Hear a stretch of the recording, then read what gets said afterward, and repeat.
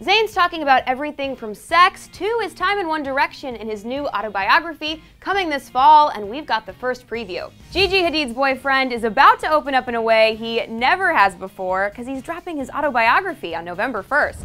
Simply titled Zayn, the book will explore the singer's life and career from his childhood all the way up to his current days as a solo artist. The publisher of the book, Penguin Random House, released the following statement on its contents. Zayn opens up with a collection of thoughts, inspirations, personal stories, notes, and drawings, and never-before-seen personal photographs. So not only do we get to read about Zayn's life from his point of view, we're also going to get an up-close look at his personal drawings, notes, and photographs. Yes please. Sign me up for that pre-order ASAP. But if that pitch isn't enough to sell you on Zayn's book, here's a pretty juicy excerpt he released from the book. Every lyric I've written has a story behind it. All the hard work that went into the creation of Pillow Talk was worthwhile because as soon as it was finished, I intuitively felt I was on the right path.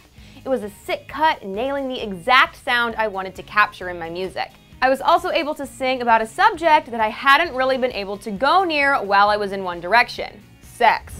Okay, so we'll have to pick up a copy to get more intimate details on Zayn's 1D days and songwriting process, but as far as his whole claim that he was unable to go near the subject of sex while with 1D, we have to respectfully disagree. Sure, the boys never dropped the F-bomb or described a bed as a paradise/war zone in their albums, but they still at least insinuated sex in many of their songs.